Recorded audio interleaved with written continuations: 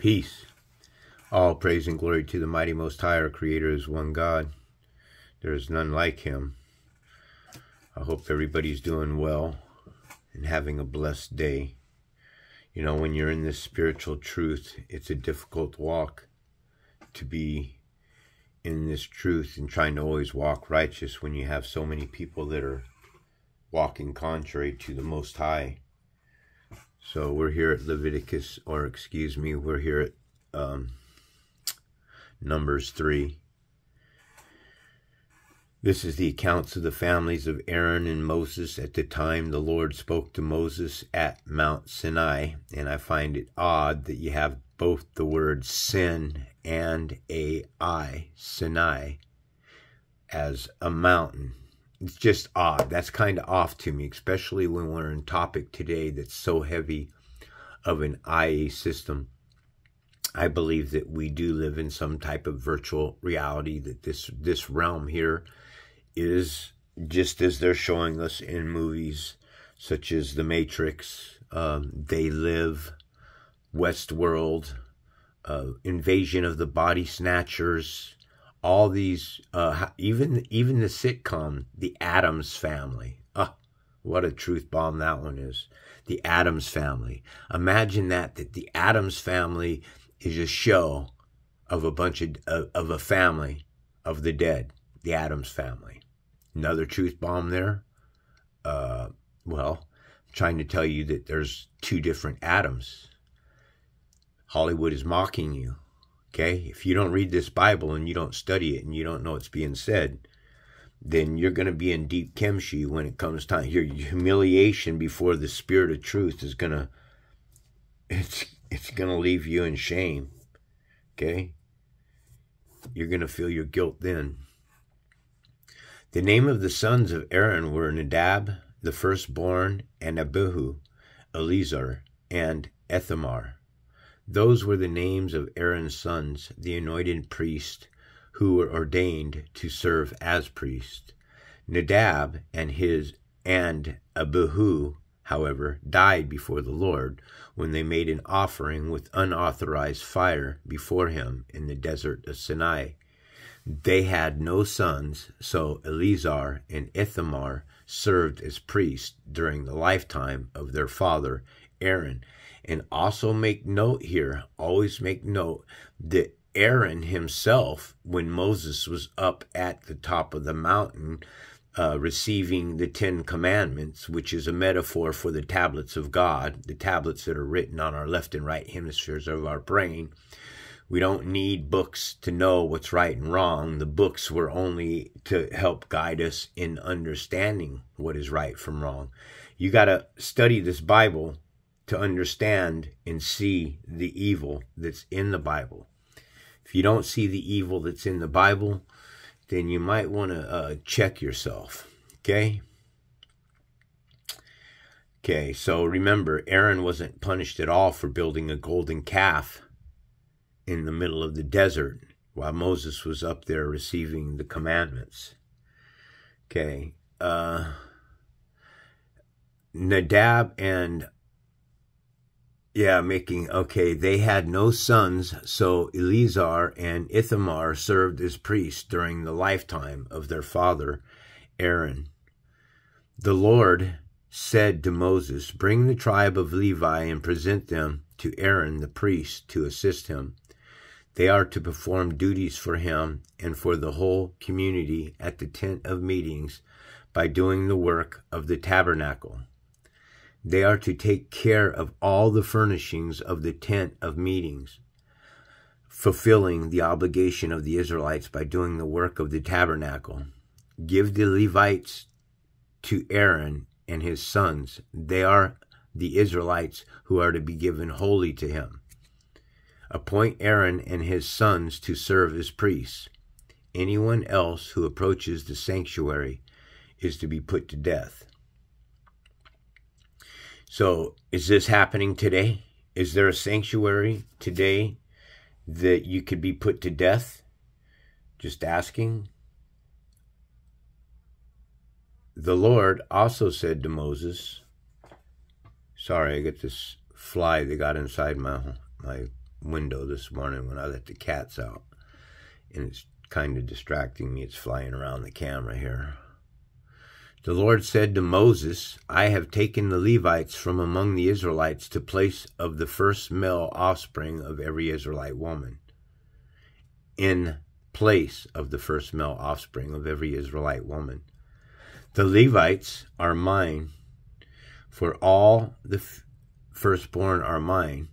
When I struck down all the Egyptians firstborn in Egypt, I set apart for myself every firstborn in Israel, whether human or animal.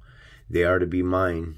I am the Lord. So Yahweh requires, who's a man, requires the firstborn of every family household, and the animals as well. They are the Lord's. And also remember that this Lord here is the one that rained down and killed all the animals in Egypt, but later on there were animals again.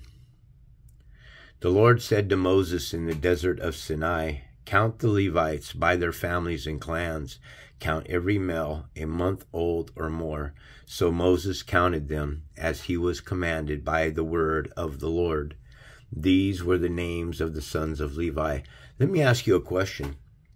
Why does the supreme, omnipotent, self-existing, eternal power of truth need Moses or anyone to take a census of the people?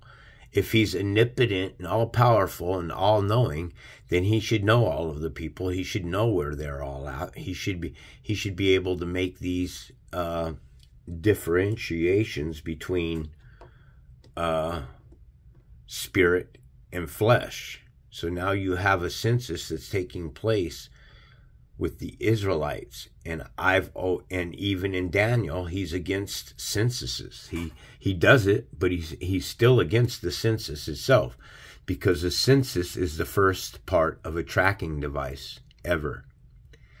These were the names of the son of Levi: Gershon, Kohath, and Merari. Go buy yourself a Ferrari. These were the names of Gershonite clans, the Gershonite clans: Libni and Shimei. The Kohathite clans: Amram, Ishar, Hebron, and Uzziel. And this is an angel, by the way, folks, Uzziel.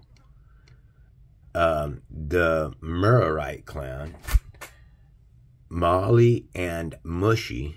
These were the Levite clans according to their families. To Gershon belonged the clan of the Libnites and the Shimeites. These were the Gershonite clans. The number of all the male and a month old or more were counted was 7,500. The Gershonite clans were to camp on the west, behind the tabernacle. The leader of the families of the Gershonites was Elisaph, son of Lael. At the tent of meetings, the Gershonites were responsible for the care of the tabernacle and tent. It covered the curtain at the entrance to the tent of meeting. The curtains of the courtyard, the curtains of the entrance to the courtyard surrounded the tabernacle and altar and the ropes and everything related to their use. To Kohath belonged the clan of the Amorites, Izrahites, Hebronites, and Uzzielites. These were the Kohathites clans. The number of all the males a month old or more was 8,600. The Kohathites were responsible for the care of the sanctuary. The Kohathites clans were to camp on the south side of the tabernacle. The leader of the families of the Kohathite clans was Elisaphan, son of Uzziel. They were responsible for the care of the ark, the table of the lampstand, the altar, the articles of the sanctuary used in ministering, the curtains, and everything related to their use. The chief leader of the Levites was Eleazar, son of Aaron, the priest. He was appointed over those who were responsible for the care of the sanctuary. To Merari belonged the clan of the Mahalites. The Mahalites. Is that right? Mahalites. Mahalites. And the Mushites. These were the Merarites clans. The number of all the males a month old or more who were counted was 6,200. The leaders of the families of the Merarite clan was Zuriel, son of Abihail. They were to camp on the north side of the tabernacle. The Merarites were appointed to take care of the frame of the tabernacle, its crossbars, posts, bases, all its equipment, and everything related to their use, as well as the posts of the surrounding courtyard with their bases, tent, peg, and ropes. Moses and Aaron and his sons were to camp to the east of the tabernacle towards the sunrise in front of the tent of meetings. Why do they face the tent east to the sun? Because it's possible that the early Hebrew Israelites were engaging in sun worship, worshiping the sun as it rises each morning. This is why they face their tents east, so that they can see the sun rising.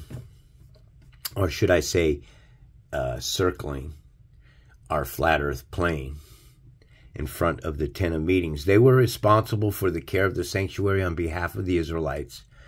Anyone else who approached the sanctuary was put to death. The total number of Levites counted at the Lord's command by Moses and Aaron, according to their clans, including every male a month old or more, was 22,000.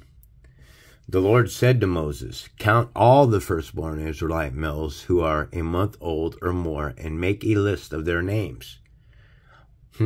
Again, a list of the names. Why does this supreme, omnipotent force, the Lord here, need a list of their names?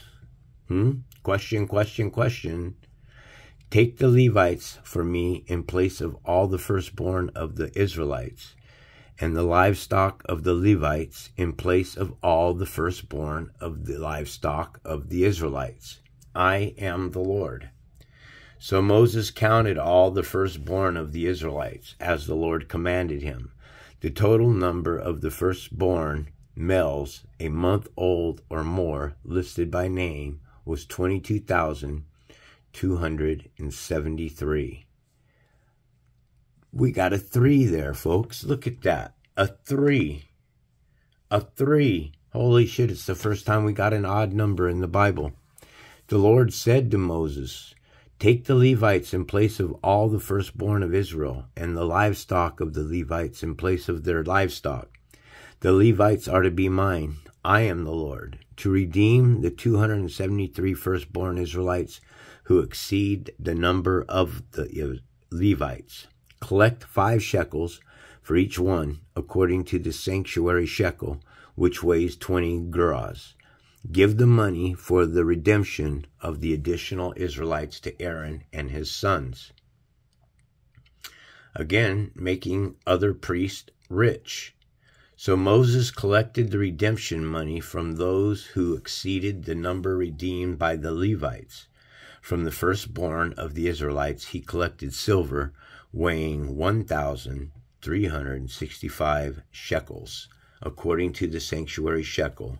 Moses gave the redemption money to Aaron and his sons, and he was commanded by the word of the Lord. Well, that is Numbers chapter 3. Not really a lot for me to expand on in this this part of the stories and stuff. If you have knowledge that you'd like to share with me in this lesson, please go ahead and put it down. I'm all ears. Believe me, folks. I'm only here serving the Spirit of truth today, the living, supreme authority. Have a great day. This is White Raptor News Ministries.